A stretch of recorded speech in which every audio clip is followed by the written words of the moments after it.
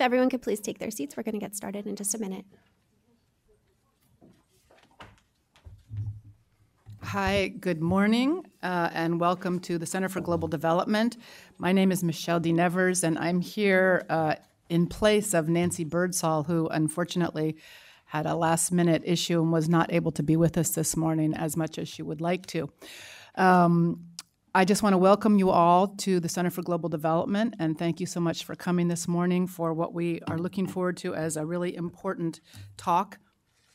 I don't know how much all of you know about the Center for Global Development, but we are a small think tank that focuses on development issues, and particularly on improving the behavior and actions of the rich and powerful countries as they affect what we say is the poor and powerless countries.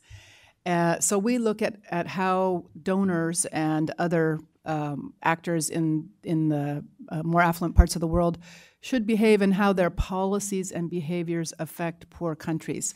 And that is why this session on and the work program that we have on REDD and forests is particularly important, because climate change for us is very much motivated by the idea that it is a development issue, that the gains in development over the last 30 and 40 years can be significantly reduced by the impacts of climate change, and that those impacts affect more the poorest and most vulnerable countries in the world. And so for us, climate is very much a development issue. Within that, forests are a natural and very important link between climate development and actions both for mitigation and adaptation.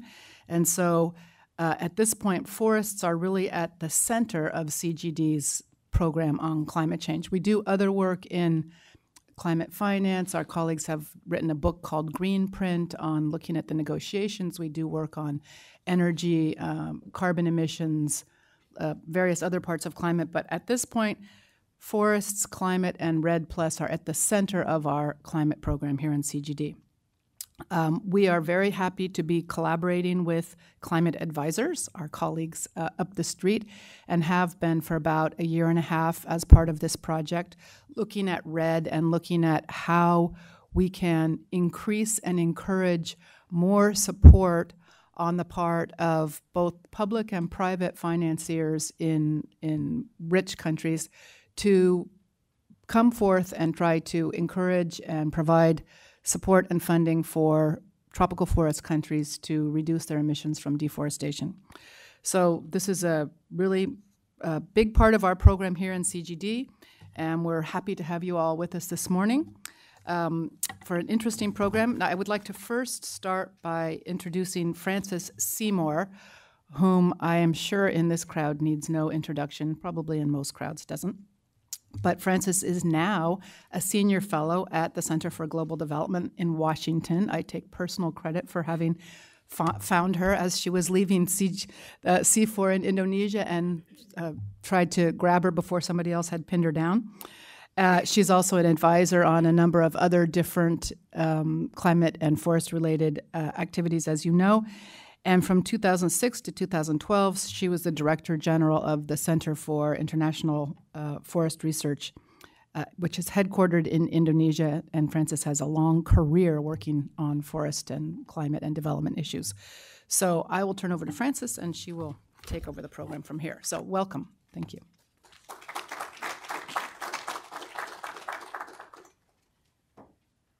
Well, thanks to Michelle for an overly generous introduction of me, but it is my pleasure to introduce His Excellency, Mr. Heru Prasetyo.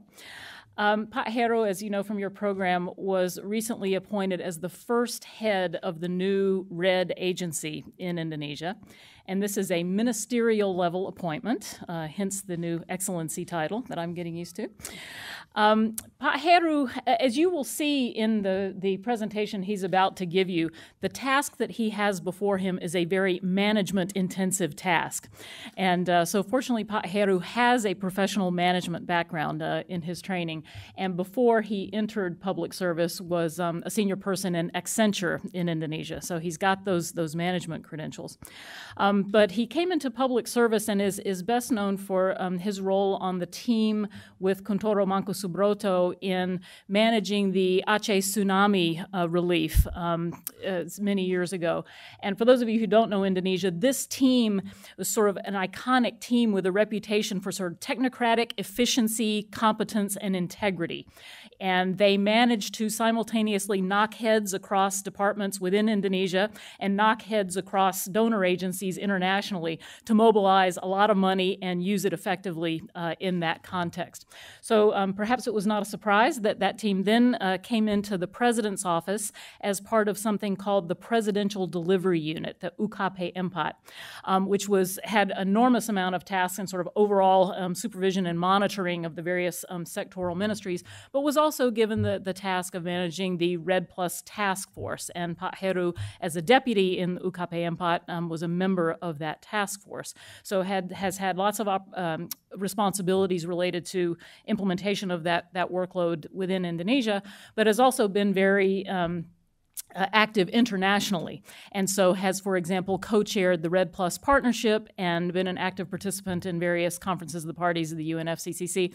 And I can tell you that one of my colleagues, who will not be named, described Pak Heru's role at one of the negotiations as being on roller skates. So that gives you an idea of how effective this guy can play in those circles. And I just want to say that, you know, from a personal perspective, as well as on behalf of CGD and climate advisors, we are well aware of just how much is on Pak Heru's and Pak Willy's and other members of the delegation's plates in Jakarta, as well as in places like Palangkaraya, where I know Pak Heru was as recently as last Friday. And so it's really an honor that they would have taken the time out of that busy set of responsibilities and schedules to get on a plane across the Pacific and come spend some time with us to tell us what's going on. So I'm sure that you all share with me some excitement about hearing what Pak Heru has to say, and I will now leave the floor to you. His Excellency, Mr. Heru Prasetyo.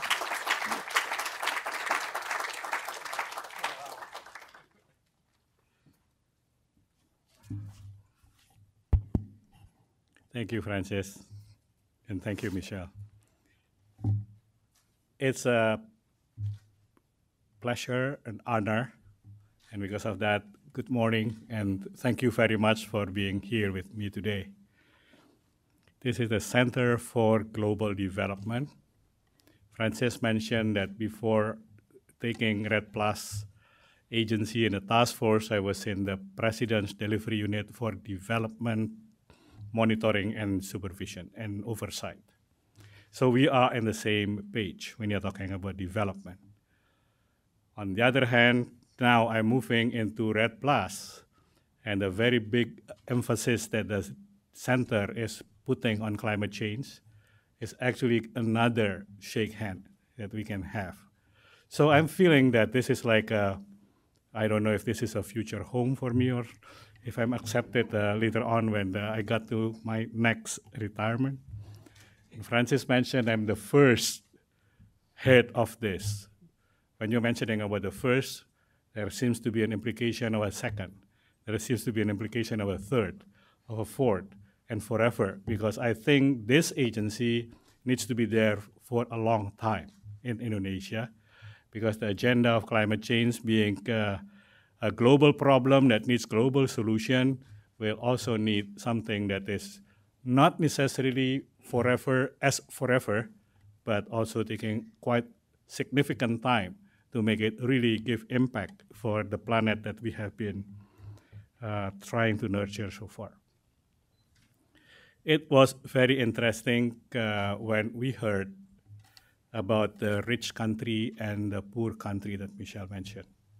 I would like to say it like the child country and the adult country. And children normally play and grow and make themselves very strong. And when they do that, maybe they somehow create some havoc to their gardens, because they are running hide and seek and playing and growing. And the adult will say, all right, go to the right track because that is not acceptable anymore now. We need to keep our garden alive. But all countries has gone through that. All countries in the world has gone through the childhood, adolescent, and then the adult life. Indonesia, in this case, ladies and gentlemen, in my view, is moving into the adolescent side. It's not a child anymore, but it's not an adult in full for that development kind of a pattern. So maybe there will be some perspective that will be interesting, at least for me, to realize that where are we?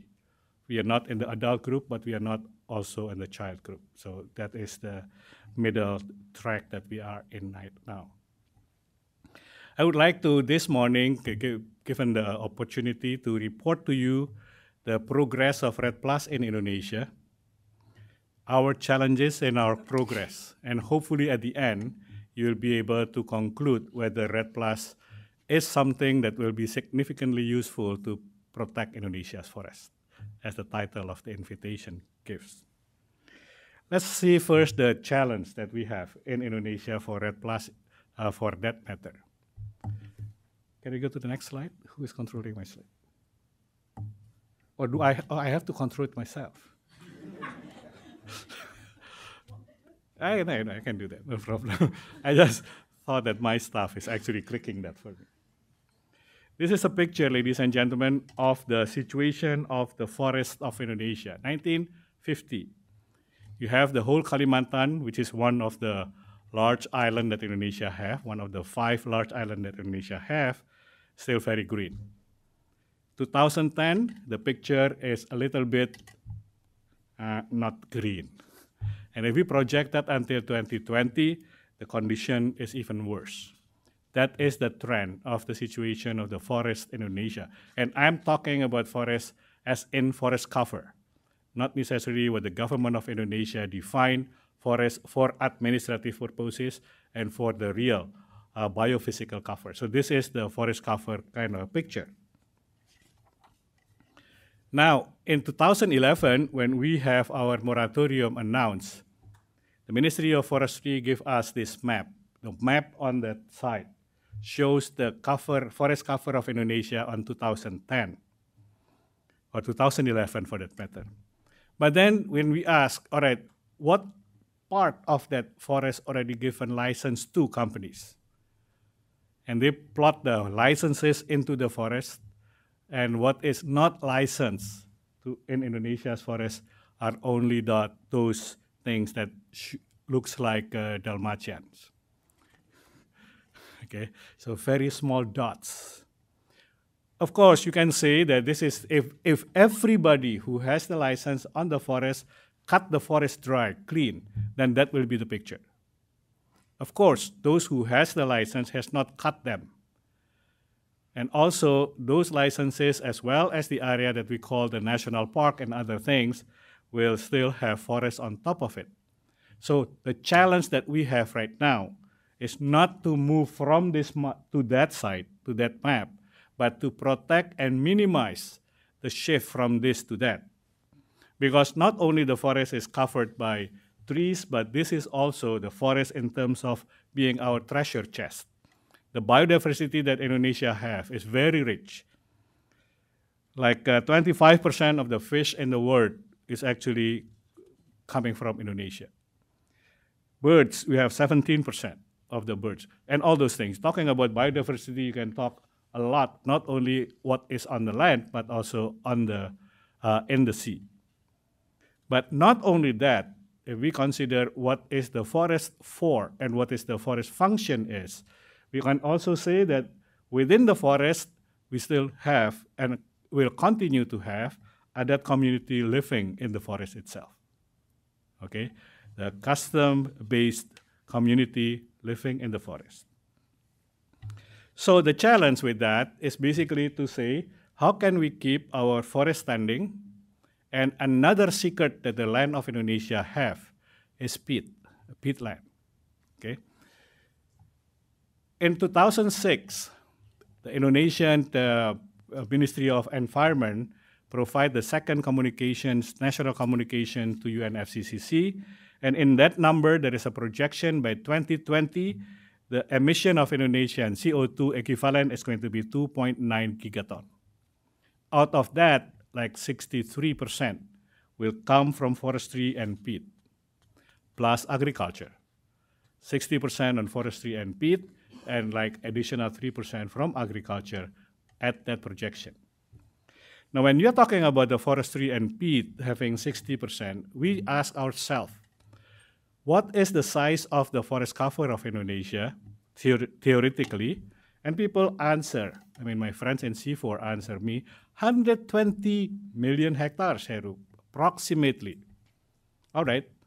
And then within that 120 million hectares, there is an 18 million hectares of peat.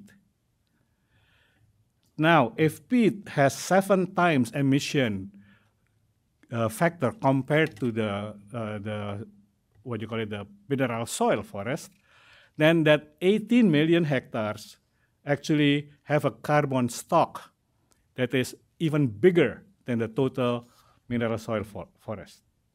So you're talking about the double the size, the impact of emissions of the forests of Indonesia to the real coverage in terms of hectareage because of the factor of peat. Now, having have that in terms of in our plate, remember this is 2006, before the 2007 COP13 in Bali, whereby REDD+ becomes something that is being discussed in full seriousness. And then when we look into that, and we have the standard things that you all know about what is UNFCCC REDD+ definition, which I will not read because you have known that in the back of your hand. We say that this is not enough. If we are talking only about this and everything is denominated by the gigatons and whatever tonnage of carbon emissions as being the currency being used, no, that is not enough. So when we get into the REDD+ initiative in Indonesia, please understand that what our definition of REDD+ is beyond carbon and more than forest. We're talking about livelihood of the communities. We're talking about the biodiversity, and we're talking about the ecosystem services that is provided by the forest itself. Now, it's not going to be too details on that, but all the details is being analyzed and say that for us, the problem of the forest is not only a reduction of emission. Let me give you an example why it is so. If you're talking about reduction of emission alone, then the first low-hanging fruit or the most effective intervention is going to be on the peatland, because this has 7 times the emission compared to the other thing. Now, if we concentrate and no touching of the peatland, and we need to develop and we need to grow, just like the children that grows into adolescence and grow into the playing ground of the adults, okay, just like the other countries, then what happens is that we will cut the forest on the mineral soil.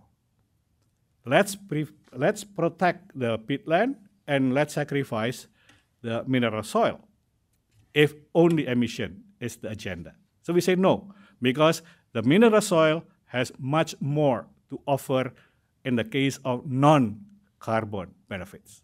Okay, so we need to cover both at the same time.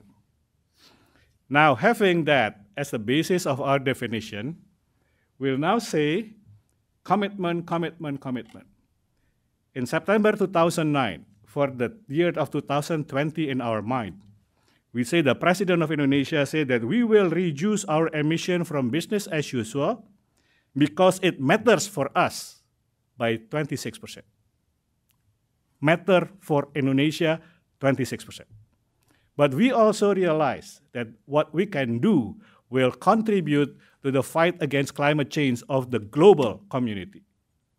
And so, because it matters for the world, question mark, is it true? Is it something that only Indonesia say or think or maybe being arrogant saying we have enough contribution that we can do, that it's going to contribute to the world? And we will add 15%. To make it 41%. But the world needs to justify our love. Which means that, all right, if you think that this is really good for the world, you must be willing to contribute to us. And if you are willing to contribute to us, we are going to hit the 41%. So it's actually just like in any kind of a good relationship, there is something that I am giving if it is going to be acceptable. If it's going to be acceptable by the world, yes, we are going to do that. And here comes Norway, making commitment in 2010. Yes, it matters for the world. And they promise 1 billion payment for results. Now, when you're talking about payment for results, it's just like saying, all right, guys, you're in that small island that's going to sink, and you can save the world, swim to other side of the sea. When you get to that shore, we are going to give you the award. Payment for result, if you can cross the strait. If you can cross the strait, we'll give you the award. But these people don't know how to swim. So you're saying that, so the 75 countries or whatever the number of countries that can save the world by saving their forests cannot swim to that other side. Payment for result, if that is the logic of payment for result, it's not going to work. So Norway is very, very open in terms of our discussion. All right, Pak Heru, for Indonesia, we are going to provide you the resources that you can learn how to swim. So the initial part, the 30 million part, the 170 million part of the transition, before we are getting to the payment for results, was actually teaching us how to swim. And we are now swimming, we are now learning how to swim, and we face the strait, and we realize that the strait is full of sharks. So we need the shark repellent as well, okay? The shark repellent part will come later on as a request. Now, that is the logic, okay? That's the logic of our relationship and our commitment and our promise to the world, okay? And then what happened is that after a long process of 2.5 years, 3 years perhaps, the birth of the REDD+ agency is already on. That was last year, 2013, the REDD+ agency was established through the presidential regulations, and it seems that the president is finding a little bit difficulties in really concentrating on who will be best to run this agency and give the responsibility to me. You have made your promise, Heru, you deliver.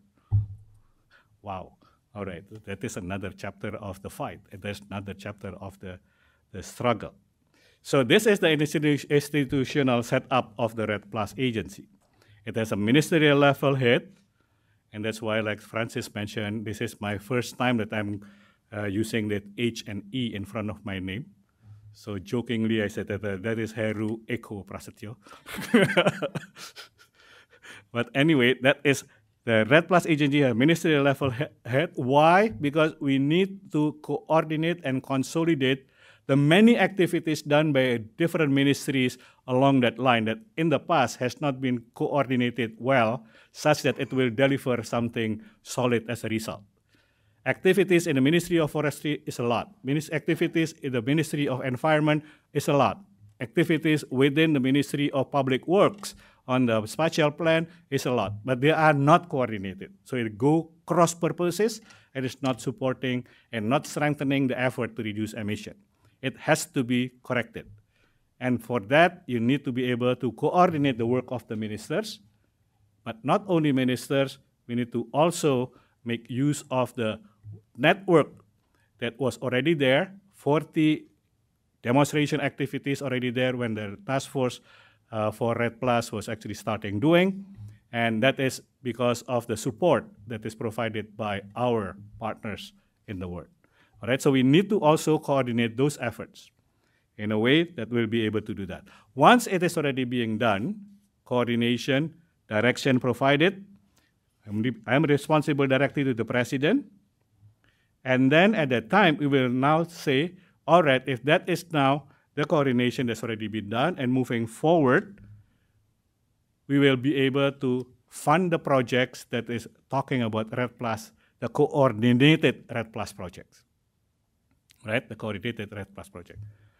But how do you fund that? People say, okay, go through the government budget.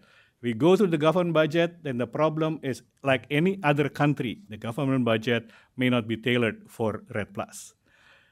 terminologies may not be there, and because of that, the chart of accounts is not conducive for that. The bureaucracy is too slow, and because of that, you need to have a funding instrument that will be responsive, quick, accountable, and professionally done. And the second, all this will connect to the international world only if you have trust. And trust means that you are reporting something that can be verified, transparent, and because of that, we need the MRV unit. Okay, so these are the two things, the funding instrument and the MRV unit that needs to be established there. Now, having said that, I will tell you now how the transition from the preparation phase, transformation phase, and later on contribution to verified emissions is being done. So just a snapshot that this is the process that this agency has gone through to get where we are today. Now, when we get into this position now, the question is, now the agency is operational, now the agency must do activity on the ground instead of just designing and planning. So what will be your result framework? How do you frame your result such that we can do payment for result with a full confidence that is already being planned upfront, that the result is not going haywire into other areas, okay? Remember that this is a climate change issue, which is a development issue, and the agenda can be very wide. So we provided a research framework whereby we have two outcomes that we will have to achieve. Indonesia has the institutional and operational capacity to implement large-scale performance-based REDD+ program and reports on emissions. This has to be done by the end of 2016, and this is what we are working now in terms of building into that capacity. And the second, Indonesia implements program for reduced emission from main greenhouse gas emission sources by addressing drivers of deforestation and land degradation while maintaining the carbon stock, basically the REDD+ things. And then we say that the output number 1, output number 2, now output number 3, 4, and 5 is being put into our result framework that will direct how the agency is going to be running moving forward. I can report, ladies and gentlemen, that at this moment, using this result framework in our mind, that the progress, we are now operational in 11 provinces in Indonesia. Indonesia has 34 provinces. Indonesia has 500 plus, around 500 districts. See, when the REDD+ task force is operational, the pilot province is Kalimantan Tengah. And then, before getting into the agency, we have the UKP 4 REDD+ special team that covers the other area. And then now, the REDD+ agency will cover those 11 provinces, and in 2015, we are expanding to the 34 other 23 provinces to make it 34 at the end. And we only operate in 11 provinces. I don't know how it is done in Brazil, but if you're talking about Brazil being Amazon area, if we are only doing 11 and put that equal to Amazon, what will happen is that people in the parliament will say, you are not working for the Indonesia in total. So the parliament will continuously pressure us to work in 34 provinces, because that is where Indonesia, what Indonesia is. So for the operation of this, we are taking steps to prepare REDD+ implementation at provincial level, and we have these 5 imperatives or 5 prerequisites for the province to do that. Why are we concentrating on province? Because we know that if we do that at the national level, we will not be very different than the world that is talking at the global level. Action is actually on the ground. So we need to get to the ground. And the ground is jurisdictionally under the district, and the district is under the province. So we are operating at the sub-national level to make sure that what we are talking at the national level is actually resonate with what is going on the ground. So this is the importance. I think this is very important for any country who wants to implement REDD+ in earnest. You don't implement REDD+ at the national level. You implement REDD+ from the ground up. And because of that, we are talking about this prerequisite for a province to be able to get this mandate to run the REDD+ in their organization, in their province, and also for the district. You have the strategy, you need to have the map, you have the institution to do that, you have the memorandum of understanding with us in the national level so that consistency can be maintained, and you have to do an MRV in your subnational level that we can aggregate at the national level. So that when we report to the world, that is actually not a report coming from Jakarta, but is coming from the villages that goes to Jakarta as just a terminal to move into the world. We are on track in the implementation of REDD+ at the provincial level. And those provincial, 5 provinces now and 29 districts is now embarking on these 11 imperatives in line for the implementation of REDD+ in Indonesia. We are monitoring of the moratorium. You remember that in 2011, Indonesia declared moratorium for 2 years, and it extended by the president in 2013 until 2015, and that moratorium covers some hectareage that we will protect. That's number 1. License review and gazettement of the forest area. If we are not knowing what is the map, the real map, we will be like Alice when he's asking to the Cheshire Cat, okay, where am I? Where do you want to go? I don't know. So every direction is correct. Now, we have to have the proper map. We have to have the proper direction with the map is on the hand. So license review and gazettement of the forest area is part of clarifying what is the boundary of the forest, etc. We need to support the law enforcement effort, mapping, forest fire management and prevention. This is big time, because if we know that the forest carbon is creating those emissions that is big, one of the iconic proof of that is when Indonesia have the forest fire in '97. So big is the fire that it breaks the ozone. It was taken from the sky, and that is so much of a, wow, this is really what is meant by emission that is coming from the forest.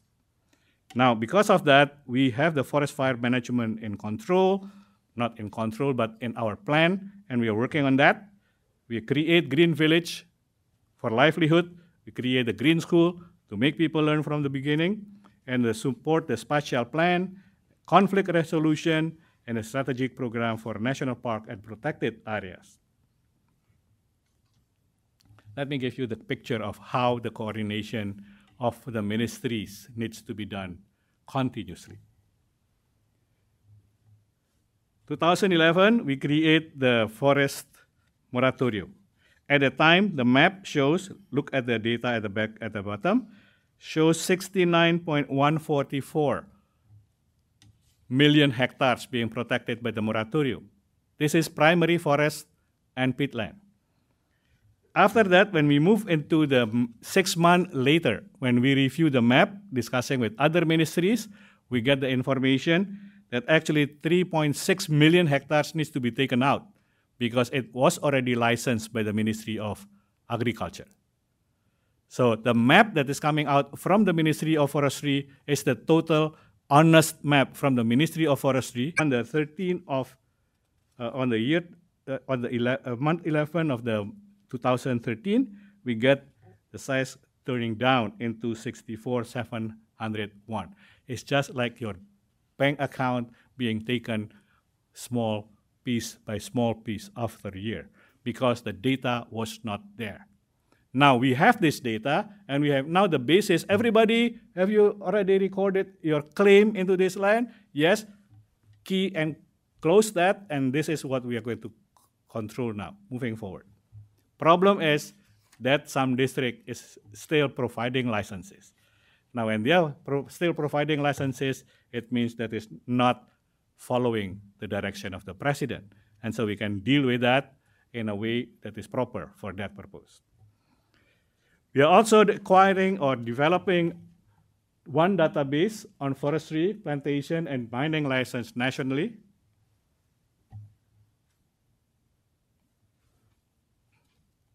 We are developing, not just acquiring, okay? I'm sorry for that words of acquiring there. And we are also completing the large-scale base map on Sumatra, and now moving improvement of Kalimantan. What we are talking about large scale here, most of the map of Indonesia at the national level is what 250,000 to 1 scale, 1 to 250,000 scale. That's not good enough. At the province level, it has to be a minimum of 1 to 50,000. We have developed that for the 5 provinces, and we are now expanding to the 11 provinces as well. That will give us more detail. But not only that, we also acquired a capacity that we will be able to monitor the forest fire. And every month, we are now getting a report from our satellite agency, LAPAN, that we provide them with equipment to do that, of the conditions of the hotspots in Indonesia. So every day at the afternoon, we get this report on our handphone so that we'll be able to monitor what's going on. We look forward that by July, maybe the El Nino is going to strike again for Indonesia, and the potential for forest fire will go up. And now we are working with the coordinating minister for social affairs, which is mandated by the president to control the forest fire, that we will be able to anticipate and perhaps do some preparation stage before the heat gets hit Indonesia next. That sounds like that we are doing it more technical. We are doing it more like coming from the sky, but not true. We also work with the AMAN. We are working with the community on the ground, the custom-based communities, to develop SOP in terms of how do we do participatory mapping. And we provide the application. And we are, and I can report very, very proudly that the work that we are doing as an agency with the community of the Masyarakat Adat, of the custom-based community, is quite well rolling. And maps that is prepared by the community themselves is already put into the one map agenda of the country. This is, I think, the first time that the participatory community mapping is put into the national one map agenda. We do the baseline mapping, and we created as well indicative national reference emission level. The approach that we are using is basically historical average and the 3 elements of emission that we are identifying as our most important element. And that is, number 1, you're talking about the forest, the deforestation, and then peat decomposition, and then forest fire and peat fire. All right? These 3 elements is the source of this emission, and we make historical average approach, and we come up with those numbers. This is the first number that we are going to do public consultation or expert consultation to get into one number that is going to be used later on. Okay, this is something that we start as our strawman and for further discussion. We hope that by the end of 2015, we'll be able to declare that this is the number that we're going to use to measure 2016, so that by the end of 2016, we can achieve what the result framework has told us. We also do the roadmap document for legal reform on forest and peatland governance. And it has been completed, and that will be the guide for us to do the legal reform as well as law enforcement that is related to the forest and the land. We have also completed the first stage of the licensing information system, which is basically looking into the map of Indonesia. There are too many overlaps. One piece of land may have 3 or 4 licenses on top of it. And if we are talking about 3 or 4 licenses on top of it, that is not yet talking about the rights of the people there that was there even in the beginning. So the first license may already violate that rights. So the second license is a second violation. The third license is a third violation, and that creates conflict. So the first thing, part of the conflict management, we need to have the licensing information system that is done. This is a national movement that the REDD Plus agency is pushing, and it's now under the control of the BIG, the National Mapping Agency, the National Spatial Mapping Agency, BIG. With that, we will be able to now get everybody put their license information, both from the private sector as well as the government entities, so that we'll be able to manage that better moving forward. You can imagine now that if I say that, in the past, that is not there. In the past, it's chaotic. In the past, it was like a wild west on the forest. We also do a license audit, and we try that in the 3 locations, Kalimantan, Central Kalimantan, Jambi, and East Kalimantan, and the result so far has shown us something like that. Licensing documents are not well documented. And number 2, you see the statistic there, okay? License issuance do not conform with laws and regulations. License holders do not fulfill their obligation. Like post-issuance of the license, you have the plantation permit and others, you need to do this, and that was not being done. So the community is always first and foremost in our consideration. In 2011, with RRI, we have this conference in Lombok, and we make a very strong declaration that the right and protection of the Adat communities, the custom-based community, needs to be put on the high priority of the government, never done before. And now, the Constitutional Court of Indonesia look into this matter and say, yes, this is in our constitution, you have to protect that, and you have to acknowledge that. And then the declaration or the decision of the Constitutional Court number 35 is out last year, and this is now the principles that we are pushing, and we are on track in making that stand. Also committed to have robust conflict resolution mechanism. National park is one area that we start from. Okay, there are 5 national parks that we are concentrating our effort into that. Okay, besides earlier I mentioned about the forest fire. We also support law enforcement efforts to protect our forests and peatland.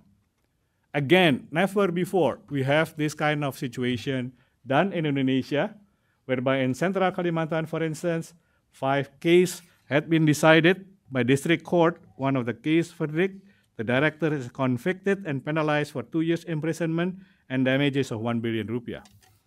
I mean, before, when you get illegal logging operation, you catch the one with the chainsaw and you treat that and you put that into the jail for 6 months and that's it. But who instruct them has never been unearthed. And then what happened is that when you do that, what we are now doing is basically having the corporate crime being applied and more than one regulations applied for those committing forest crime. So a lot of cases is now being tried, and then this is the situation now. We are working hard to prevent and mitigate forest and peat fires, and to ensure that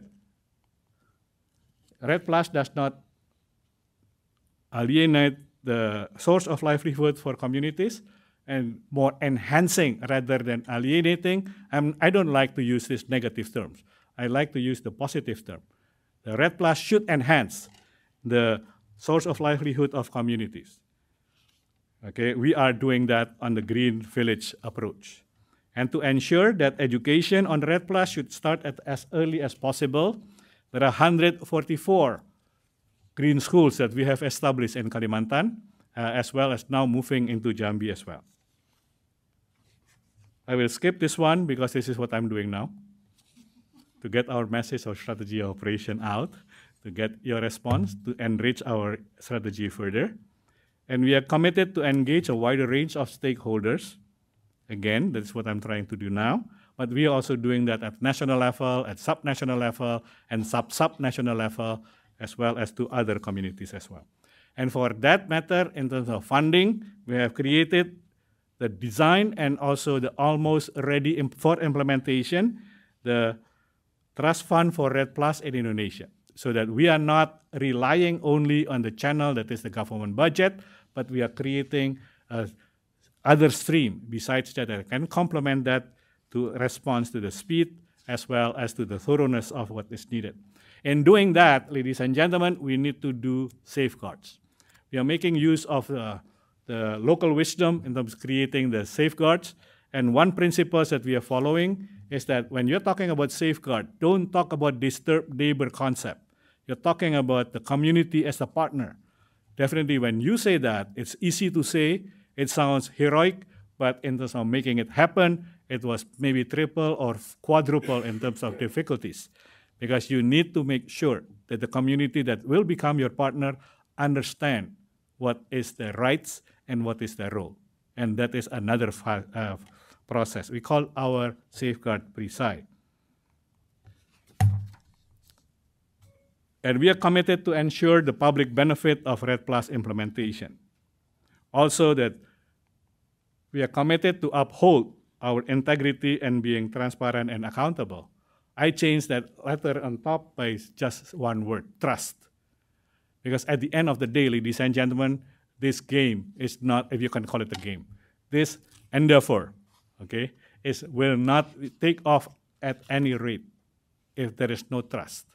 And to be able to gain trust, we need to ensure that what we are doing is not only professional, accountable as well, and also transparent so that we can make use of all the resources, all the capacity, all the knowledge, all the skills, all the experiences that is there in the air that we can combine. Again, because what our situation is, what our challenge is a global problem that requires global solution. And any solution on the ground should contribute. And to be able to contribute, it has to be using understandable language. And understandable language is the core of trust. Thank you very much.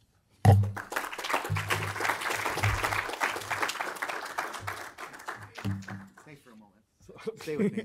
I'd like to thank Pak Heru for his words, for his speech, and also for coming so far to talk with us.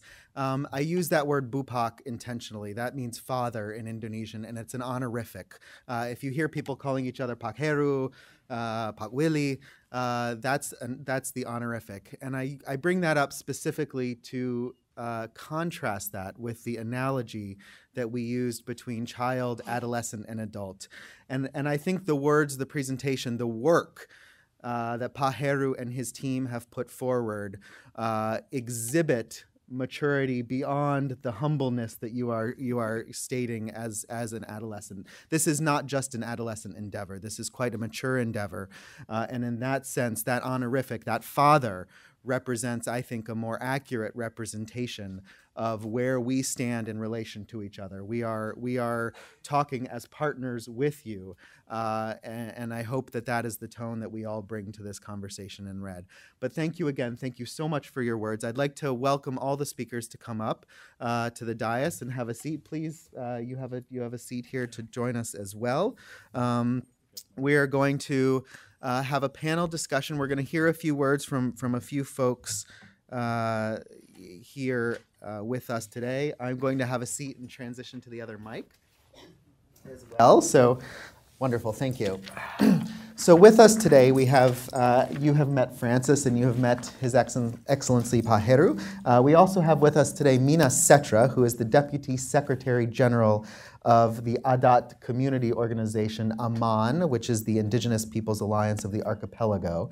And she is traveling with this delegation for important reasons and is going to talk to us a little bit now about those reasons, about the role of REDD in the goals and objectives of the Adat communities and of their objectives for their own forests and their communities. So please welcome Mina Setra, and we look forward to your comments, Mina.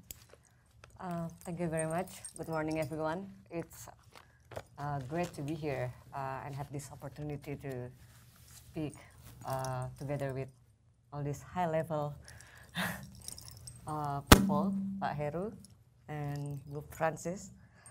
Pak Heru make it hard for me to say anything because Sorry. seems like he's already Sorry. saying anything that I want to say about indigenous peoples. It's already there in his presentation as well. But I would like to start with the title of the discussion today, saying, "Can REDD save Indonesian forests?" Well, in the perspective of indigenous peoples, we would like to say it, can REDD save the people who save the forest? That's two different ways of seeing the situation, and also the target, the aim of having REDD in Indonesia.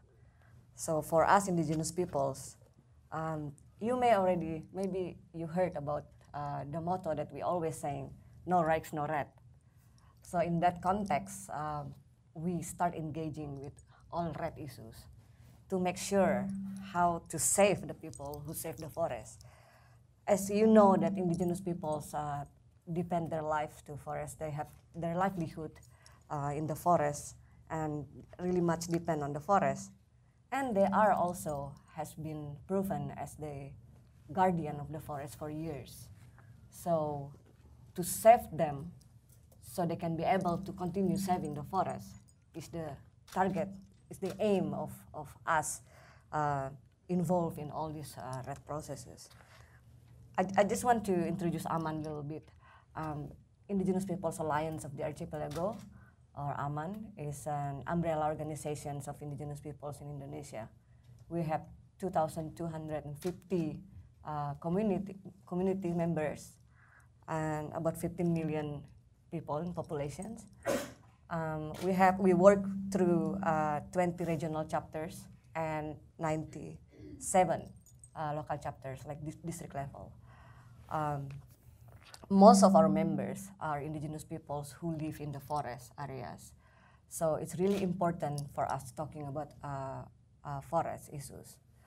The new update situation now we have in Indonesia regarding to forest issues is that actually we are working now together with National Commission on Human Rights to have a national inquiry on conflict cases in forest areas.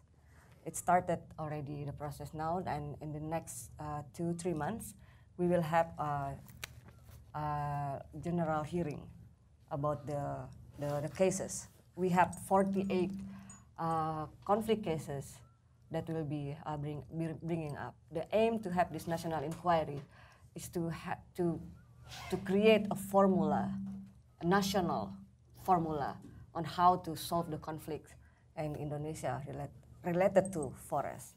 Why forest? Because that is the issue that we are all in now, and also because last year the Constitutional Court ruling came out with very strong decision that customary forest is not state forest. So that is a really strong claim, and it's approved by the Constitutional Court. And for us, it really, really matters. It can save more than 40 million hectares of forest, according to our, how do you say, hitungan? Calculation. Yeah, calculations. I'm sorry. So to be able to really involve in these processes, so we, Indigenous Peoples Alliance, and also our partners, we've been doing a lot of mapping process in Indonesia. This year, end of this year, we will finish 7 million hectares mapping of the indigenous territories. And we have hand over some part of it that already been verified and through all the process in the community. And also, you know, before we show our map, we also do a verification process just to make it legitimate. So the community also, we have to also have a permissions from the community before we show it. So we deliver about 2.4 million hectares to UKP4, to the BIG, so it's can included in the One Map policy. And also we hand over same part of it to Ministry of Environment. Why Ministry of Environment? Because Ministry of Environment actually had this very strong law, number 32, 2009, about environmental protections and management. And it says in this law that indigenous peoples have the rights on management the forest using their traditional knowledge.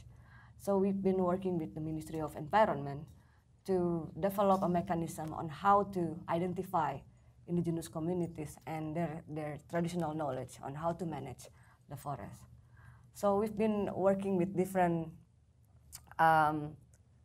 governments, agencies and ministries about how to move forward with all these ideas, the issue, the aim of how to save this forest. We have MOU with the Ministry of Environment. We also have MOU with national land agencies. We develop an ideas with national land agencies on how to register indigenous territories, collective ownership of the territory. It's never happened before. It's still ongoing. It's not easy. Maybe like Pak Heru says, the river have shark or the sea have sharks. There's challenges, but we optimist that it will go somewhere. It will go one day to have this recognitions. It never happened before that we have a recognition on collective rights, ownership on territories, and that is the idea for the future. And hopefully the new governments will continue that ideas. So we have several things going on now. We have draft on indigenous people's rights law being discussed now in the parliament. We are hoping that it will come out this year, end of the governments. But we are still dealing with the content of the law.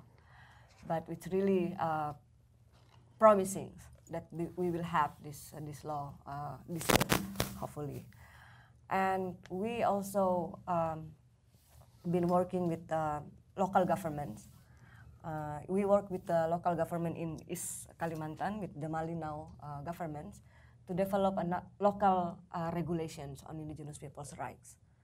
So we try to assist government as best as we can to be partner with them, to say that this is what you can do and this is what you cannot do. So because it's for us, REDD provide us a way to be seen. We were like, there's no indigenous peoples before in Indonesia, but in one day, one night, also especially with the constitutional court ruling, it's like magic, and the day after we are already suddenly exist.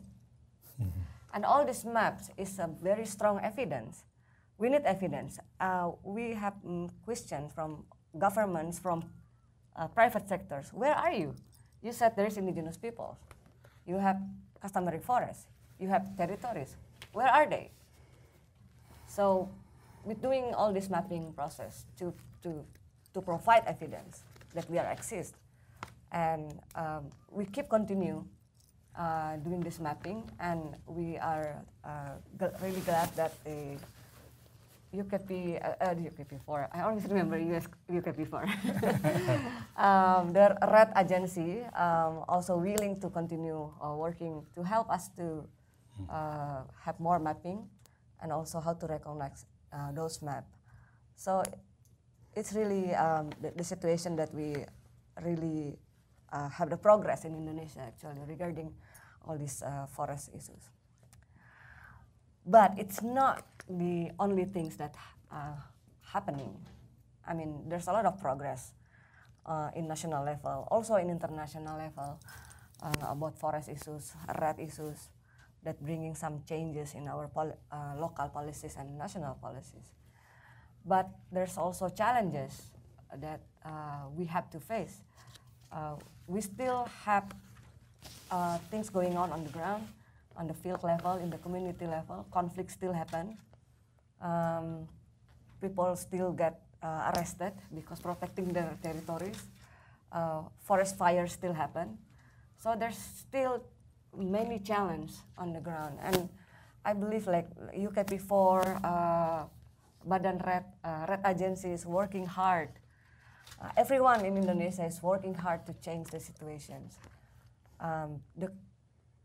In the discussion yesterday morning, I came out with this questions that actually for indigenous peoples in the communities, they're just asking one question. There's a lot of progress already happening, but why it doesn't really change the situation on the ground? They don't really feel it yet. So the challenge for us, everybody now that have concern on forest issues, on community issues, is how to make it real for them. We are working here in international level, in national level, dealing with papers. We come with very good research, come with all these maps and things. But does it matter for people in the community? I encourage you to come to the community to see it yourself. Because it's really important to go down there to make you really feel it, so you can really make what you're fighting for is really worth it. I think the biggest challenge for Indonesia is how to change the behavior that's already been from national until the local. It's already there. To change it to a new behavior, new things. It's not really easy. And we realize that it cannot be done only like 1 year, 2 years. But we have to take all it takes to start doing it. And it's good that we have many good people who are willing to do so. So we encourage you, everybody, to also join us, join the forces to save Indonesian forests, because it will contribute to save all part of the world. So, thank you.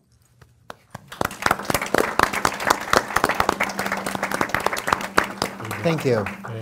Thank you so much for those remarks. Thank you for your presence, for your words, for doing your best to represent a community that is more being seen, and we hope that vision will help us save the people that will help us save the forests. So thank you. I'm going to turn it over to Frances Seymour now to add her comments. Frances has been a keen observer from her position at C4 of the forests in Indonesia, of the Indonesian government, as well as how Indonesia fits into the global pattern of forest management, forest protection. C4 is not just an Indonesian think tank, it is a global forest think tank. So Frances brings a perspective that I think will be very useful, and I look forward to your remarks as well. Thank you. First, I just want to report, sitting here beside Mina, she did that without any notes. It's quite extraordinary.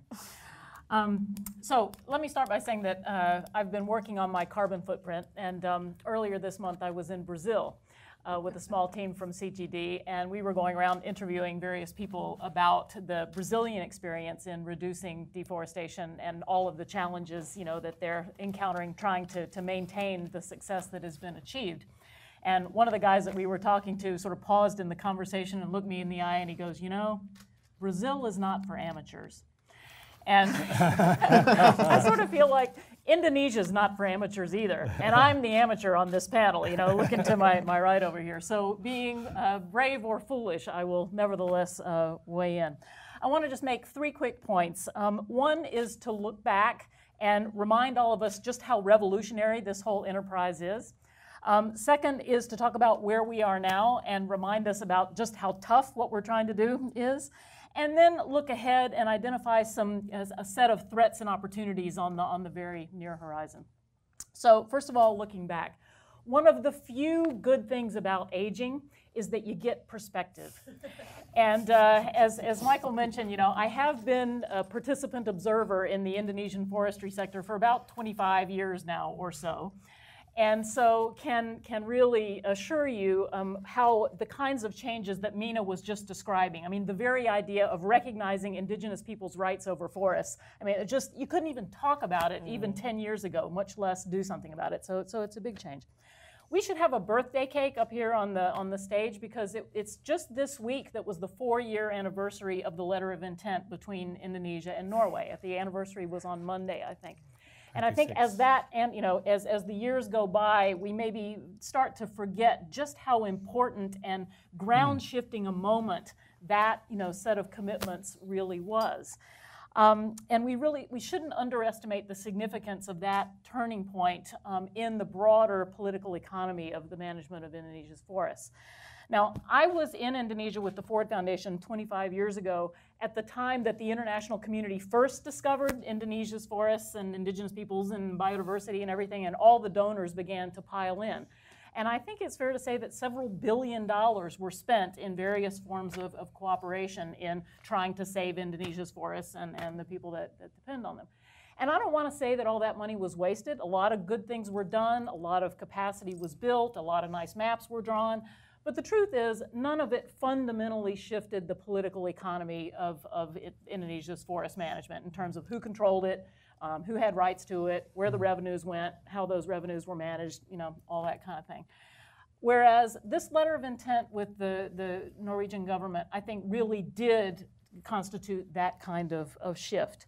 First of all, it raised the level of attention to forest issues to the level of the head of state and the cabinet, talking about it, at that level. It created a new pole of influence in the office of the president, which really challenged the monopoly that, frankly, the Ministry of Forestry, by and large, and quite a number of agribusiness interests had on the control of what happened to that vast area of real estate that is Indonesia's designated forest. Then quickly followed some significant policy initiatives, the establishment of the moratorium, the one map process, and the many things that Heru told us about, which again, quite revolutionary. I mean, part of this donor attention to Indonesia for the previous, 20 years had been trying to get the Ministry of Forestry to disclose maps of where the forests were and what was happening to them. Well, it was only through the indicative moratorium map that data first came into the public domain. So transparency, big step forward. And then I think in addition to the policy initiatives that came directly out of the letter of intent agreement, it changed the conversation and the discourse more generally in Indonesia and created space for things to go ahead that weren't directly in the letter of intent, but I think it's plausible to say might not have happened as fully or quickly without this new context. And I think that includes the Constitutional Court decision. I think that includes the new attention to forest-related law enforcement and this increased level of prosecutions that Pak Heru mentioned, the attention of the Corruption Eradication Commission to these issues. All, I think, are appropriately, at least with a dotted line, some attribution to this change that took place only 4 years ago. So, bottom line, this is revolutionary. Moving on to current challenges. I'm going to label the elephant in the room, and that is, despite all of this attention and activity, deforestation rate is still high, maybe even going up. And the kinds of problems that communities experience on the ground, as Mina has just told us, continue to happen. I mean, we did a field trip on my recent visit. We got, communities still being brutalized for standing up to corporate interests that are taking down their forests. So, has this translated into change on the ground? Not yet, to our satisfaction. But why is that? Well, as Mina said, these are things that take, years to express themselves, and we're moving now from these significant policy level commitments to actually implementing them, in meaningful ways across the bureaucracy. And like I said earlier, it's good that Pak Heru has a management background, because this is like the management problem from hell. I mean, you've got to, coordinate across sectoral ministries who still retain, their authorities and perhaps interests that are not always completely aligned with the commitments that have been made.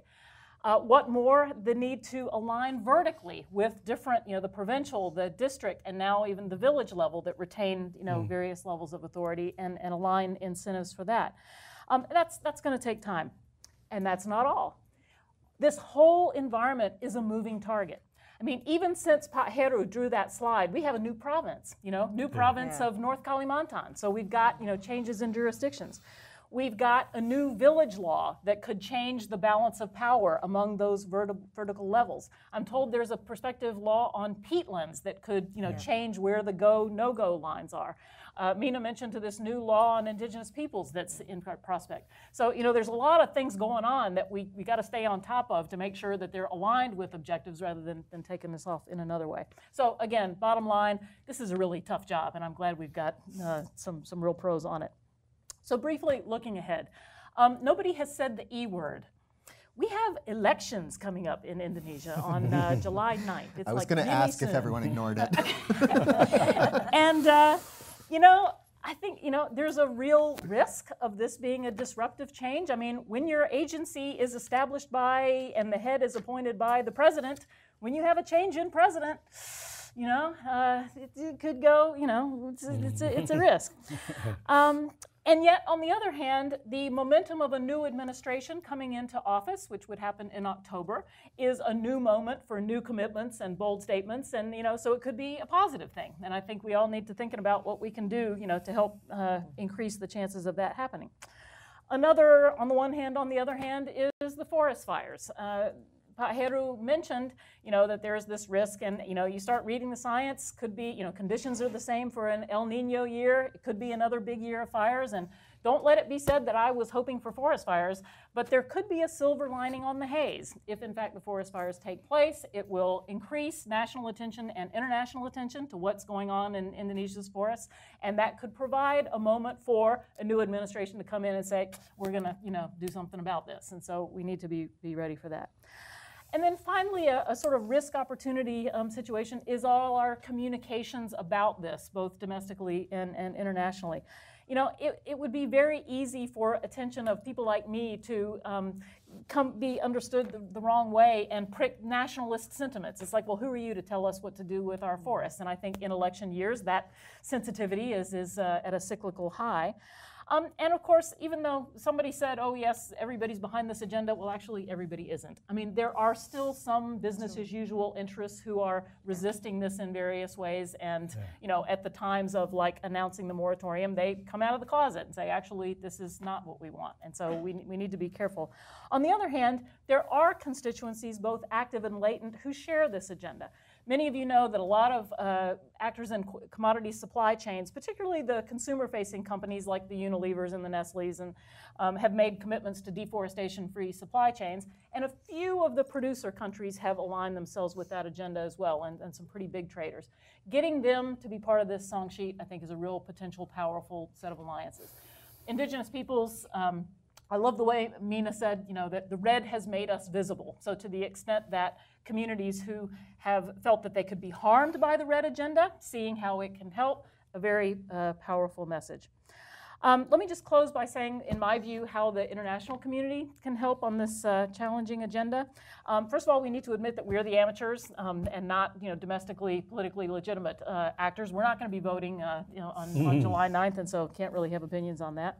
So I think our job is to first recognize what's being attempted and express confidence that it can be achieved. Second of all is follow the Norwegian example and saying, yes, it matters for the world, and we're willing to put money behind it on a performance basis if possible. And then, frankly, get out of the way and leave it to the professionals to figure out how to get it done and be confident that they're going to do it. Thank you. Thank you.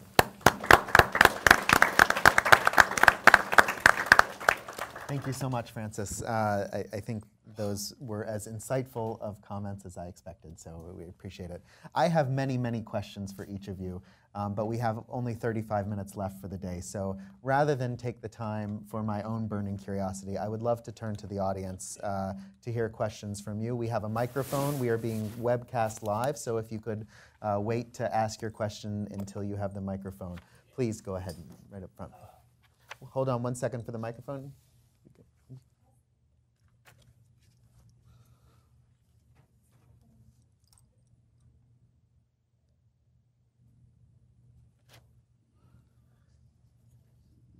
Good morning to everyone.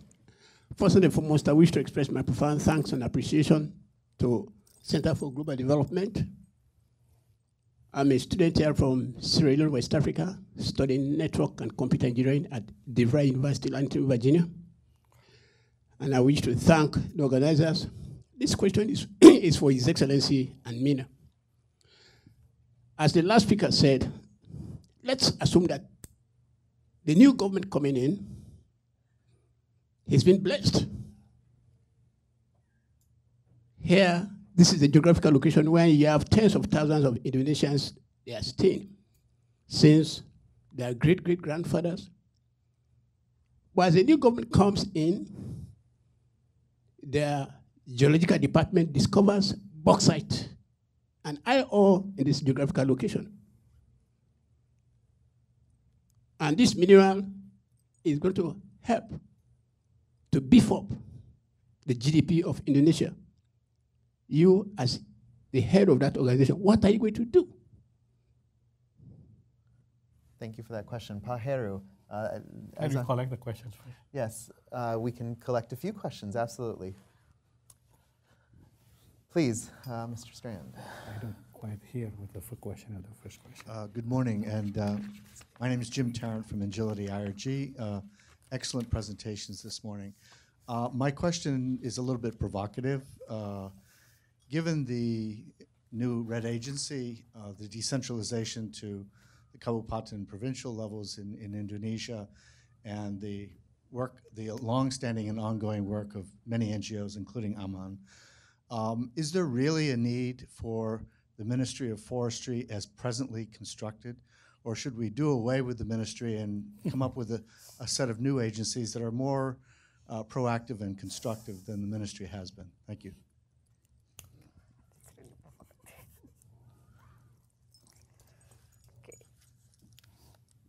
I'm John Strand from the World Bank's Research Department. I also happen to be from Norway, so I have an interest in these issues. I've been following carefully. I have a few issues here because I think your presentation was a little bit, in a sense, two-sided, because you started with this issue that you have the concessions which potentially could eat up almost all the forest. And then you have the REDD program, but I didn't see the connections between the two, right? How do you prevent these concessions from actually materialize? Do you have means of actually doing that? Okay. Do you have legal means of doing it, or do you have financial means of doing it? We know that the forest sector in Indonesia, I don't know how it is now, but it has been very large, and there's also pressure from businesses.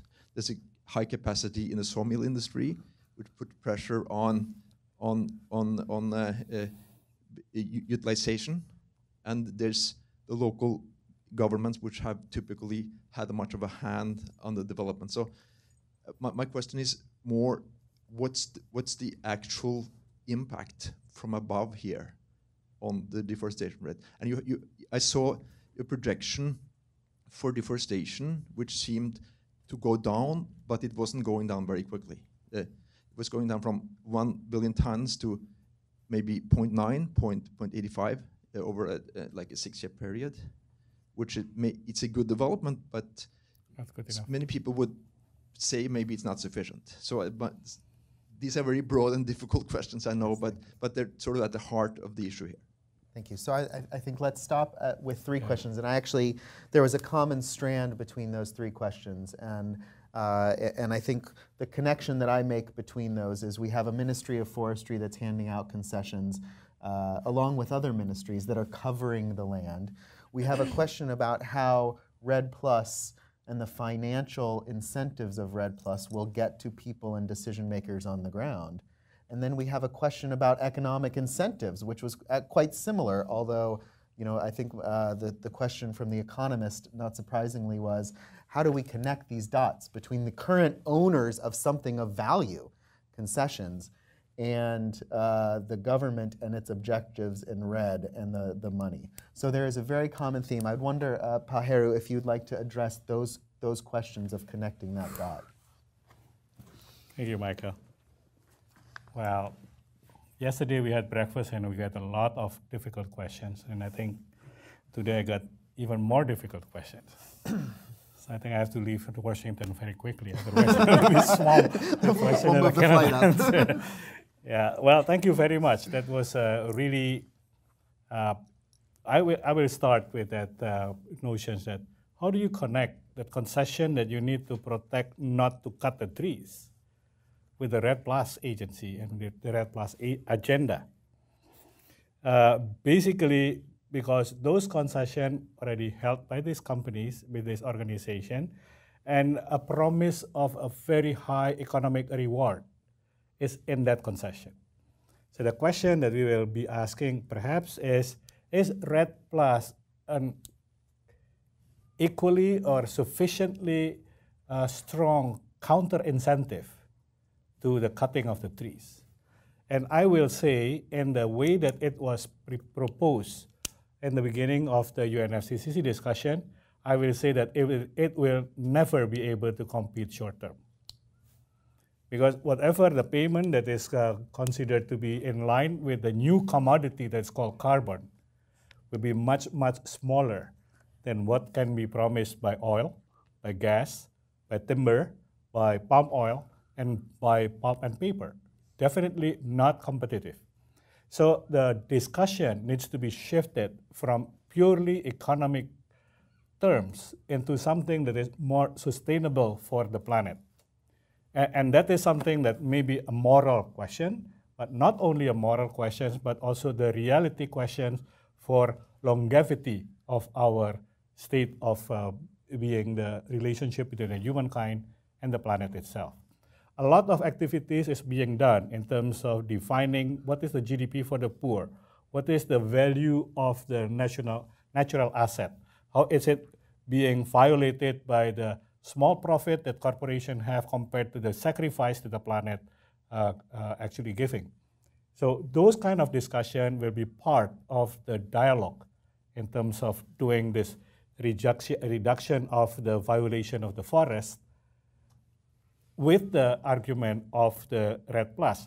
And that's exactly why we are not talking about REDD Plus on carbon terms only, and not only talking about forest being forest as part of the land itself.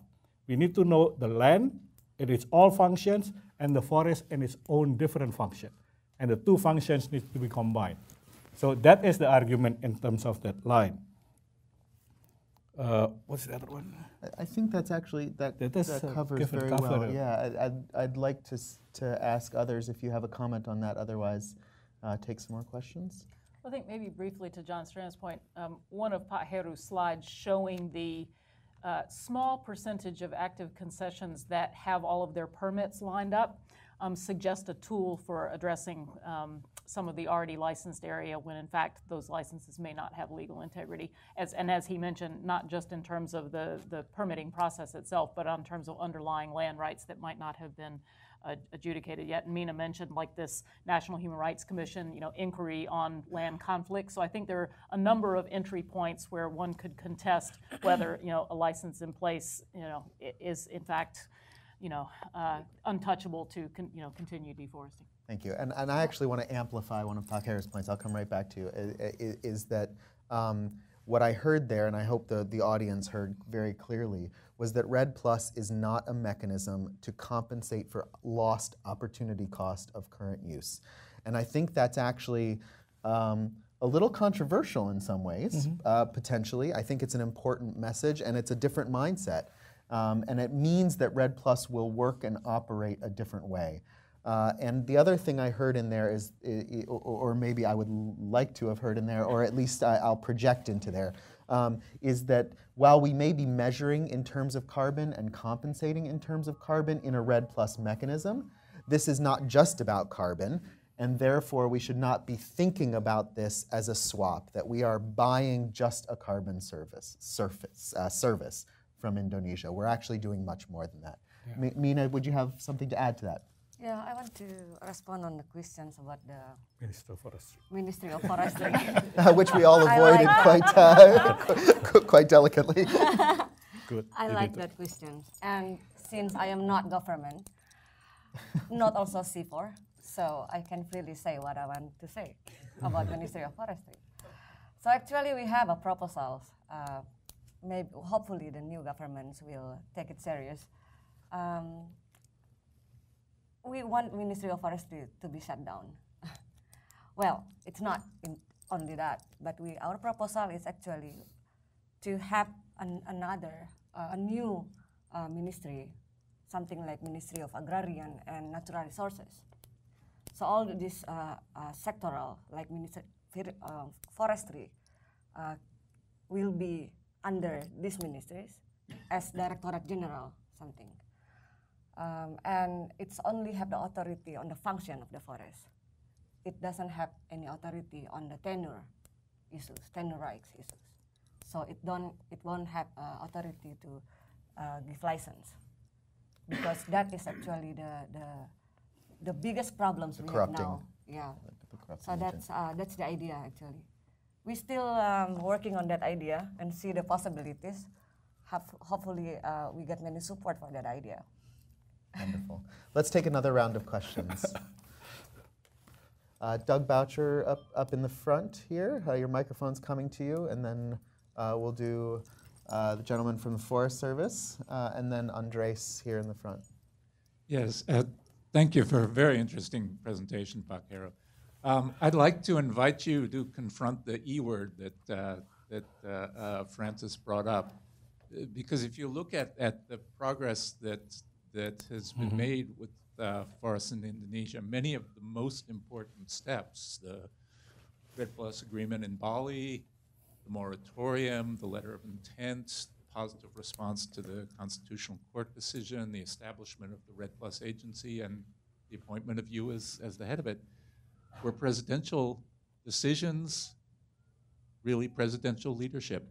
So what is the post-SBY situation going to be for Indonesian forests? Okay.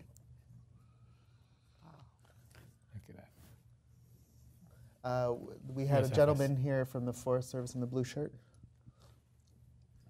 Hi, thank you. My name is Kent Elliott, and I'm from the U.S. Forest Service. And my question is for His Excellency Bapak Heru. During the presentation, you mentioned the development of the MRV institution, and I was hoping that you could speak a little bit more about the status of that development and how that institution would interact with the line ministries and technical agencies that would be relevant for the measurement, reporting, and verification of emission reductions. Thank you. Thank you. And Andres.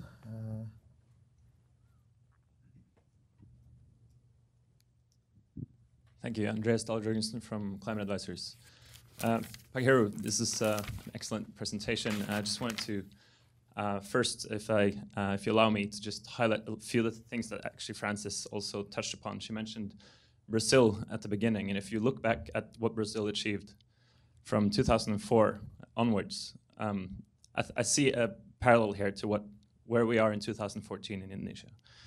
All the issues that you point to, presidential leadership, essentially exposing the mess is what you have done so far in this project. And then now it's getting into implementation mode, how to deal with that mess.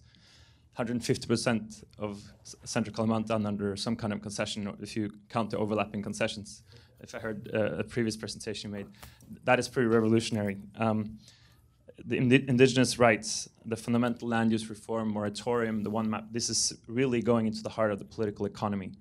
And this is a sort of much broader project, as you say. It's a development project. It's part of Indonesia's sort of democracy project. The rule of law and the work you're doing with local governments. My question, I think, or the fundamental underlining of everything you do is about transparency and about participation. Francis asked a very good question that I would like you to maybe reflect on is how the international community can help. This is about shifting the balance of power domestically. There's a limit to what foreigners can do, but what is it that the international community can do to help? And also maybe a reflection domestically, what has changed in the balance of power? How have different actors been empowered? And how has that been a sort of a very part of your strategy from the beginning? how do you see the private sector having moved from being opposing the project to now, part of it at least, being in favor? Are there movements within some of the line ministries that now see this as the way forward? Can you give us a little reflection on how that dynamic is working domestically in Indonesia, despite of course, the challenging political economy we're talking about? Just another easy question. So I would like to do come back to the MRV slightly more technical question and start with, I think, that E, which is both an elephant in the room and an election. We evidently have two elephants. Two elephants. I will use an image that we talked about yesterday. And this was in relation to the REDD agency. We talked about it as a sapling, a young tree itself. And we talked a little bit about how planting that tree was political leadership. Getting that tree in the ground was political leadership. I would like to hear a little bit in answer to Doug's question and in part to Andres' question.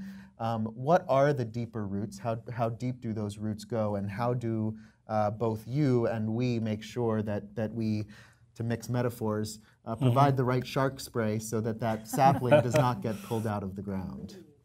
I know, sorry, Michelle's groaning in the front row. Well, okay, thank you, Michael, thank you, Dan, thank you, Ken, and Andreas. True, we know that this agency is only, by time of October, this agency is only 10 months old. It was actually getting a lot of expectations raising since 4 years, as Francis mentioned, the LOI. And that is under the leadership of an outgoing president.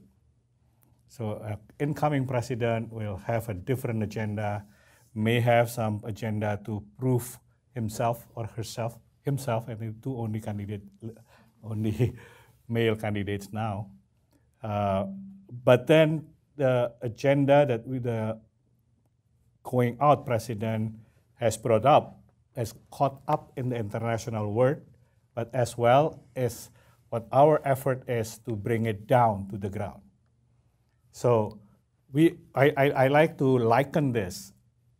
This is a sapling that is growing, but we are trying our best to create a force field that is protecting that by making sure that the argument that we are building is supported by the international world, but as well as the subnational organization, subnational government and people.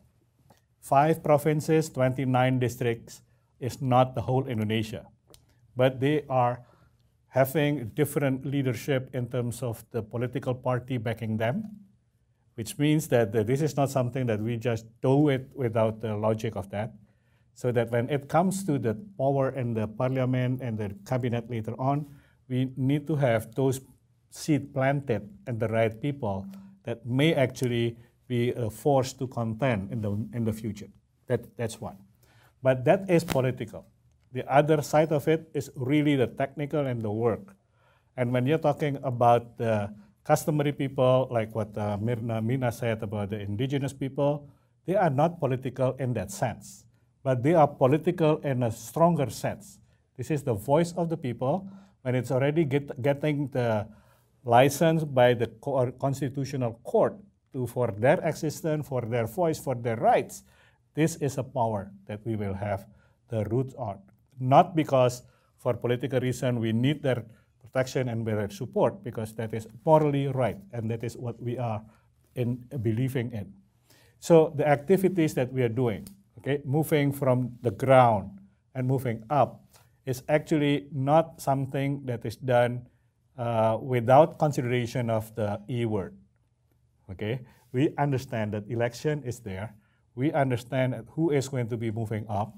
We understand what is their agenda, the 9th agenda of presidential candidate A and the 8th agenda of presidential candidate B is in our study. So we are studying it deeply and try to understand and influence how will that put us into the position that necessary is there. I believe that in the first 1 year of the new presidency, this is not going to be the highest of any priorities. So we take that. So manage our expectation that if we have this corridor to maintain the strength and the what you call it, the strength of our momentum moving forward, then that will be good. But if that is not coming from the national government, we want that to come from the subnational government and the international world. So if we get this from the bottom and from the top, a strong movement, the momentum is continuing on that, then I believe that any good president is going to be following what needs to be good for the planet and for the people. That's why if we are only talking about emissions, that will be even further from any agenda of any president that is concerned about their people, concerned about development. Okay, so we have to put that, not only for political reason, because that is what we believe as the ideology of REDD+ in Indonesia at this time. So I will not be able to say which one of the two candidates is going to be the president and how to align with them in each other, but we are talking about what will be the fundamental that the two presidents cannot run away from, and that is where we are trying to make it strong. Thank you very much. Let's turn to the MRV question, and specifically from Kent. The question was really how the institution of the REDD+ agency will be interacting with aligned ministries on monitoring, reporting, and verification, the mapping. And I'm happy to turn to you, but I'd also love to take this opportunity to introduce Dr. William Sabandar, who is going to be one of the leads under Pak Heru running the agency, the COO of that group. And if up to you, of course, but I would welcome either of you to address that technical MRV question and interacting with aligned ministries. Okay, I'll let Dr. Sabandar to do, and maybe I can add a little bit in the I, that dotting the I and crossing the T. Thank you. Thank you, Mike. I'll try to address technically. I think the main challenge on developing the MRV system is actually with the accountability and transparent process of how the institution is set, because we put that we are going to develop international, credible, transparent institution on MRV. And it's not easy because, like Francis said, the main challenge is when you come to measuring the deforestation level in Indonesia, you come with several different numbers. And when you come, when Ministry of Forestry, Ministry of Environment, yeah, name it, come with different numbers, and the world won't trust it. So one of the things that we need to solve is actually, with the One Map initiative, is actually to define, to bring together those institutions to come into the understanding on this is the way we measure deforestation. And that is something that we work it out now.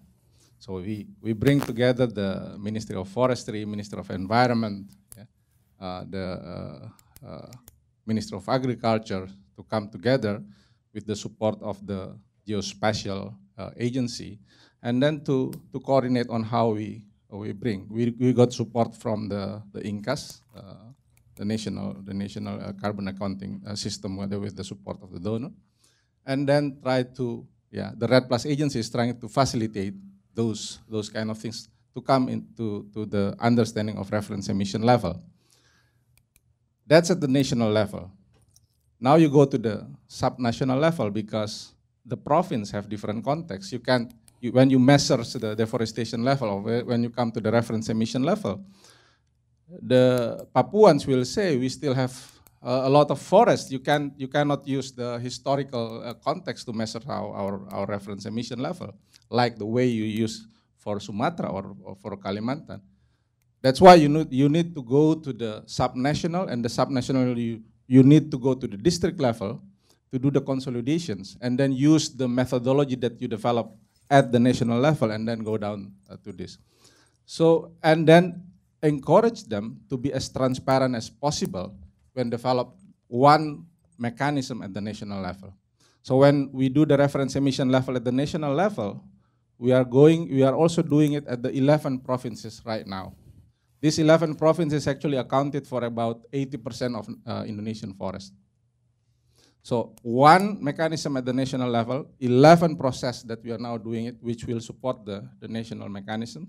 And next year we are going to extend it to the all provinces, and hoping by that we can get this. One is the integrity in the process, and the second one is the transparency of the process. Saying so, I think this is not easy, because I would like to mention as well, because this again, the concession is not just the issue of central government, and that's why vertical integration is really needed, because the head of district also issue license. So if you don't control at the subnational level, you're actually not controlling the country. So my job is actually ensuring that you have this integral coordinations, the vertical coordination, which you can also get support from the subnational government. You can make sure that the policy that you create at the national level is actually followed by the head of province, the head of districts. And that can be only done if they believe that this is the way of change the way the governance of the country is governed. Thank you. Thank you. Anything to add? Yeah, I think that is a good perspective on how we are building our MRV mechanism. We know that one of the questions, and related to the question whether the Ministry of Forestry needs to continue or what, and the answer of Mina, the function is important to collect the data. Okay, so we say that this is the frame, but who do you collect the data from? Where is it going to be done? Remote sensing is not enough. Remote sensing needs to be supported by ground truthing, right? So the remote sensing, even if you have Indonesia without cloud, very clear in the digital map, okay, very clear, will need to be added with the fact of the ground truthing. And the reason why ground truthing is so important is the surface of the land of Indonesia is very different from one location to another when you have peatland. Your peatland can go as deep as 10 meters, and suddenly your carbon content there is maybe 100 times than what appears on the sky from the satellite. So we have to do ground truthing. Definitely we cannot do the ground truthing done by an agency in the central government with 60 people. So you need to get that from any other people. So if the Ministry of Forestry, what is the Ministry of Forestry now, already have people on the ground that is doing things, but not coming up with numbers that is reliable, we'll need to make sure that those data that's coming out from them is validatable, and so that is something that we can say the reliability of those data is better. That is one. The second is that we also know that the community themselves already have also what is called the community-based monitoring and information system. So we need to connect with them and also agree with the standard that's being used for doing the measurement, doing the collection of the data. And so this is basically maybe just less than short of crowdsourcing of the data that is going to be used for our MRV. Okay, so that is in a way using that metaphor of the youth. Okay, the crowdsourcing is something that is a now thing, not the day before thing. And when you're talking about adolescent, you're talking about young and child and all those things. I imagine myself, I wish I am a Mark Zuckerberg. I mean, talking about that kind of young, that kind of youth, that kind of spirit, that kind of innovation, right? So we try to make use of that in terms of getting the collection for the data for the MRV system for us. Validation will need to be done before verification. And that is how I think it will be done. So the map is important, but not enough. Getting deep into the pit is another thing that needs to be on a ground truthing basis.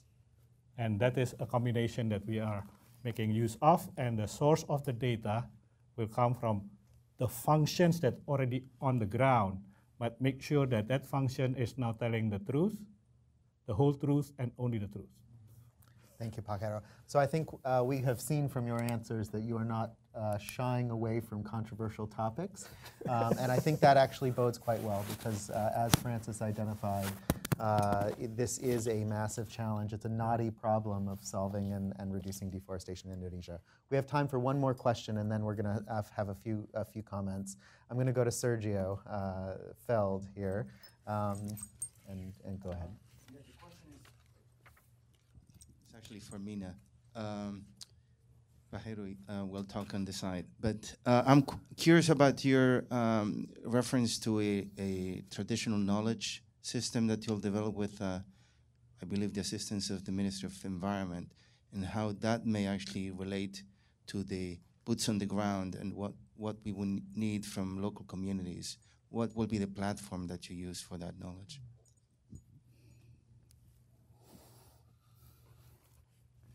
Another question? Yes. Okay. Thank you, Sergio.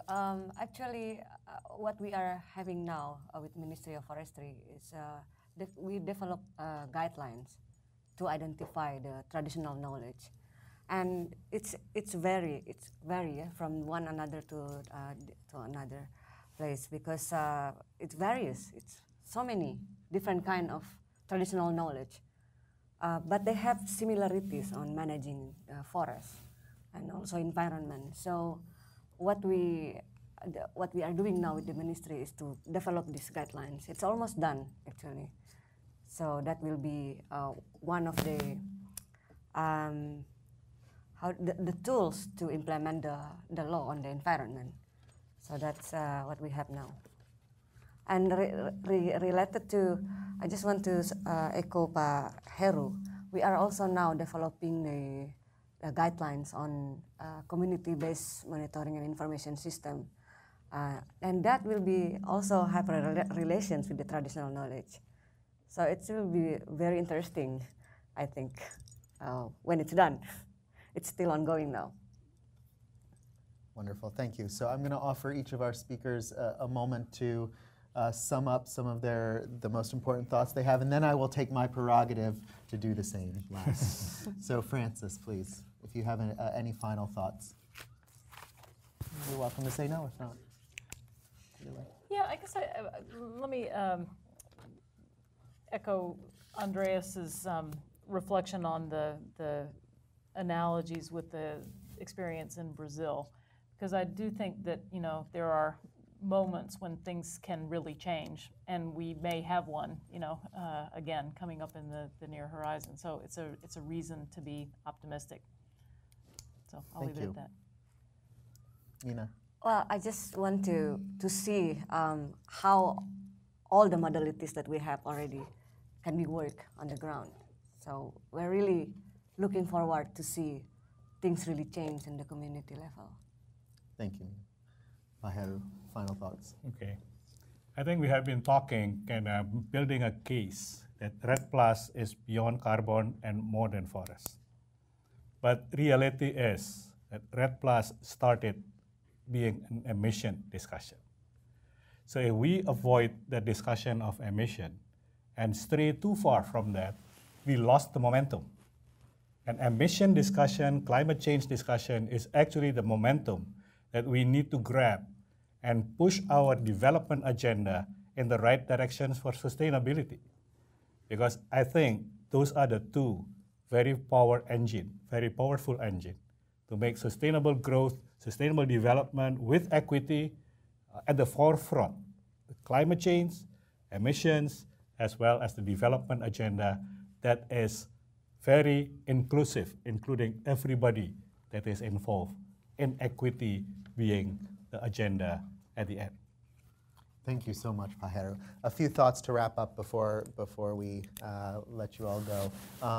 First of all, a huge thank you again to the delegation for traveling all this way to join us, for allowing us at Climate Advisors and at CGD to help organize your time and to help make sure that the travel was worth it. I'll echo Francis's recognition that there is clearly much work to be done in Jakarta and in the provinces and in the districts, and we know that we are pulling you away from that important work for this. And I hope that we can make sure that it was worth your time by doing the important work that we all need to do in response. So thank you for that. I'd like to just pull out a few phrases and words that I heard throughout the discussion today. I think Francis summed up hope in a way that I think is a notion that we should take away from us. We are at a pivot point. We are at a moment where I think we have not quite made it into huge, substantial progress in Indonesia, but we are potentially at a pivot point where we could go there. And a lot of forces are pushing in that direction. And it's nice to see friends and colleagues and allies who can help push. The second thing I'd like to say, to sum up, is the fact that I'm hearing from a few voices about where that push can come from and whose push it is to make and how others can support that push. And I think it is very important, and as we have learned more and more from our partnership with CGD, the best assistance from donor countries to our partners can often be to ask what help they need, give that help as asked, and step out of the way. So I think that's an important thing to walk away from this conversation with. The third notion that I'd like to walk away with is the idea of transparency and sunshine. I think Mina's comment that REDD has allowed her Adat communities to be seen should really be one of the key takeaway messages from today.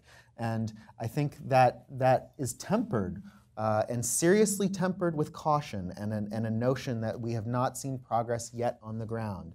And I don't think we can gloss over that. We can't just paint a happy-go-lucky, all is wonderful in the world picture. But just the step towards being seen is a critical step.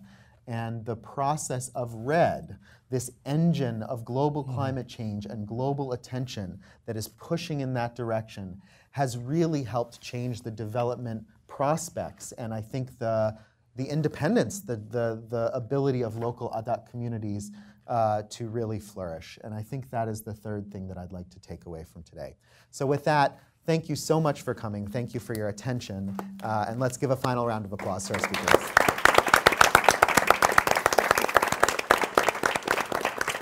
Good, thank you very much.